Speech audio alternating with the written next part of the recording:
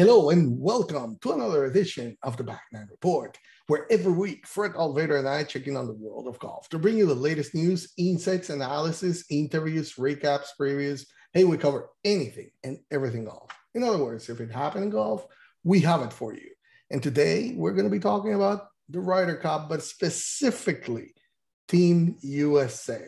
So if it's Ryder Cup, we have to have the European golf guru, Kieran Clark, with us. So I'm going to bring him first because we're going to talk about Team USA, and that's Fred Altvater's expertise. We're going to bring him later on that. So Kieran, hi, how are you today? I'm very good, Carlos, and obviously looking forward to the Ryder Cup. And of course, Team USA, really the pressure's on them. I mean, this is supposed to be, this is their week. They have the strongest team on paper, the best team in the history of the world rankings going back to the mid-80s, the youngest team they've had in many years, all these new guys on the scene, they're playing at home, they've got a 99.9% home crowd behind them. They can't lose this time, surely, Carlos, can they? You know what? They might. Think you say that the pressure's on them now? Pressure, the overwhelming weight of a nation, Carlos, is on the shoulders of Team USA. How can you cope with that? What is pressure? I mean, Bryson DeChambeau can carry any pressure at any time. I mean, he can lift it. But anyway, he can carry the pressure, but can he carry a partner? That's going to be the question. We have that question for Fred, who's coming on now. Fred, the Team USA, the outer qualifiers were Colin Morikawa, Dustin Johnson, Patrick Cantlay, maybe the hottest player in the world right now, Bryson DeChambeau, Brooks Koepka, Justin Thomas, and then the captain's picks: Daniel Berger, Harris English, Tony Finau, Xander Schauffele, Scotty Scheffler, and Jordan Spieth. 12 players, the 8 of the top 10 world ranked players there. Hi, how are you today? And first of all, and then how about Team USA? They have the best players. Once again, does it really matter? Pressure. We don't feel no stinking pressure. I'll just give you some numbers here. 2, 3, 4, 5, 6, 7, 9, 10, 11, 13, 16, and oh yeah, Scotty Scheffler, 21. That's the world rankings of my team, okay? We're going to blow these Europeans clear back to the sunny banks of wherever they're going back to in Europe someplace, in Spain and Ireland and all these places that they come from. I don't see, Carlos, these guys, the American team is loaded. Stricker went out and got some bombers for 6 picks. Who needs 6 picks? Why do we have 6 picks? Most of these guys were on the list anyhow inside the 12, so I don't know why they worried about 6 picks. Kind of a little bit of the surprise was to me that he picked Daniel Berger instead maybe of a Kevin Na or a Webb Simpson or even a Patrick Reed, who they left off the team. And then my guy, you know, I keep politicking for Kevin Kisner, but they left him off again. So my prediction always is, if you leave Kisner off, you're going to lose, right? Well, it may happen. But back to this a little bit, okay? So you named the players. You've got Colin Morikawa, who is just solid from every place, from tee in the fairway, on the greens, chipping. I mean, he's just solid in every aspect. Dustin Johnson, when he's engaged, there's nobody better in the world, really. I know Rahm's number 1, but Dustin's right there at number 2. Patrick Cantlay, he's on a high. He's playing with a lot of confidence. Bryson DeChambeau, he's always on a high. He's always got a lot of confidence. He's going to hit those bombs out there no matter what. And then his buddy Brooks Koepka.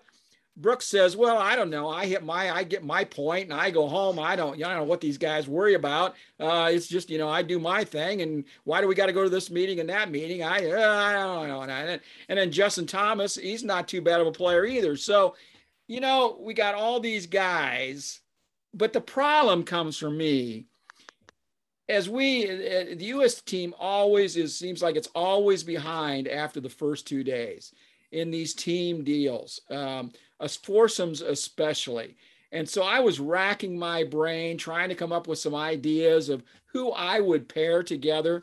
And so I'm gonna lay these out, and then you guys can take a shot at them a little bit. But for foursomes, I'm gonna right off the bat, I'm gonna put Patrick Cantlay and Xander Schauffele out there right away. Okay, number 1 off the tee. I'm gonna get them out there. We're gonna get a point right away. Then I'm gonna put. I was doing this before I knew what the pod system was, and I'll go into that in a minute too. But I was going to put Scotty Scheffler and Jordan Spieth out there. One, to get Scotty Scheffler just to get him in there and get him playing. And I don't know, we might lose that match, but you might strike some fire there. Something might happen. Then you got Harris English and Morikawa together. These guys are both steady. They're low energy guys. They just plod along, do their thing. I like them together. And then I put JT with Koepka in foursomes, because Koepka is a bulldog. He will fight on every shot. I know he comes off flippant in the media, but he's not that way. He plays hard, and so does JT. So I like that together. My 4-ball thing is a little bit different, but for foursomes, I want to get at least a 1.5 points. A split would be great in foursomes, on both days, Friday and Saturday. If I could come out of foursomes 4-4 out of that would be fantastic. So, guys, my point is the U.S. team has some really young guys. We got some new blood in there. We've got some long bombers. They've got the rough cut down at Whistling Straits. They're basically, rough is kind of non-existent. So they can lay it out there and not be worried about it unless they lose it over the cliff or something. But I don't know. If the guys watch what they're doing in foursomes and can get a couple points in foursomes, I think they might be able to run away with it. What do you think, guys? Well, the U.S. has 6 rookies. That's the most for the Americans since 2008 when they won in Valhalla. So maybe that's the trick for them, right? Let's get the rookies in. But those rookies are really not that much rookies. If you come to think about it, those include Colin Morikawa. He was an amateur when last Ryder Cup was played, but since then, what he has done, just 2 majors, a WGC. And not only that, he led the U.S. standings in his first year of eligibility. And it includes a FedEx Cup champion, Patrick Cantlay, and Olympic gold medalist, Xander Schauffele. By the way, they were formidable team at the President's Cup in Australia 2 years ago. So that goes to your team there, Fred. But Kieran, what do you think? I mean, I don't know if you want to go that route, starting with the foursome, with unestablished, other than maybe Cantlay and Schauffele. I don't think if you want to go that inexperienced against a fully experienced team that the Europeans are going to throw at you right away at the foursome. So, Dustin Johnson, I don't see how you can leave him out. Jordan Spieth, I don't see how you can just pairing with a rookie there. JT, to me, is the true Captain America. So definitely he has to be there. But I would go with that JT Jordan Spieth match, a duo there. But how you see things going, Kieran? Yeah, I think there's 2 standout pairings. I think one is Xander Schauffele and Patrick Cantlay. They were great, as you say, in Australia at Royal Melbourne 2 years ago. 2 brilliant players, 2 California guys. I think they'll do really well together. And bringing together the two best pals, Spieth and Thomas. They were one of the few bright spots for America in France 3 years ago.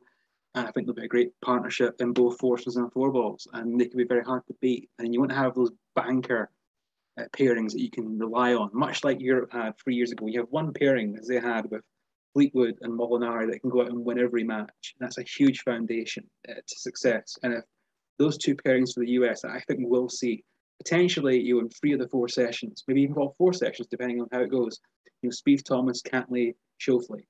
If they could win, maybe 5 points between them over the first 2 days, that's a great foundation for the rest of the team to go on and play really well and potentially win the Ryder Cup back and get that crucial 14.5 points. But the American team is really strong. I know people are talking about Kevin Na or Billy Horschel or Kevin Kisner, but I think the guys that Steve Stricker ultimately picked, I think they're all pretty good, and I think it's hard to.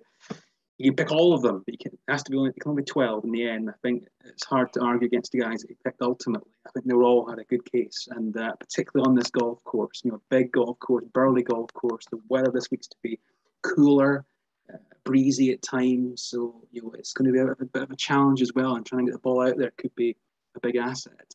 So I think it's really interesting, and for me, it's all about Team USA this week. They are the ones who set the tone. They set the atmosphere. They have the big crowd behind them. They have the youth on their side. And yes, they have rookies, but they're experienced players. But more so, they're coming in here with no bad memories. guys in the past, yes, a lot of US players in the last 20 years have had a lot of losing experiences in the Ryder Cup. Tiger and Phil, Jim Furyk, those kind of guys. They've lost a lot of matches. These guys are coming in fresh and new, and they have a big crowd behind them. They will embrace that atmosphere. And they're all relatively the same age. And I think this is nothing people kind of have overlooked so far. It's a very young team. The oldest player is Dustin Johnson at 37. And beyond that, you have Tony Finau in his early 30s. So it's a young team. And a lot of these guys have kind of grown up in the same environment in terms of college. They're all at college roughly the same time. They competed in that environment. They came through the amateur game together. They've gone on tour together. There's only 2 or 3 years between most of these players, and maybe that can work in their favour. We'll wait and see. Yes, there's some potentially strong egos in there. DeChambeau, Koepka.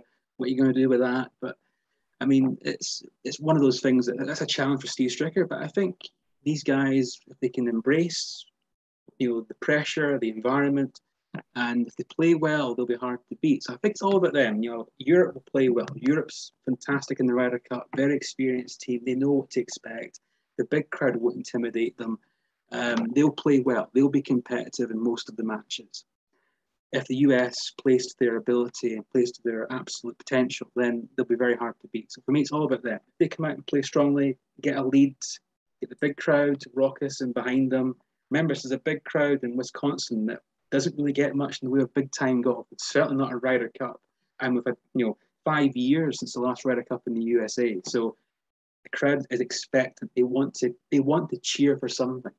And if the US guys give them something to cheer about for on Friday, then that momentum, the word we always hear in the Ryder Cup, momentum, it's the most common word, we hear it all the time.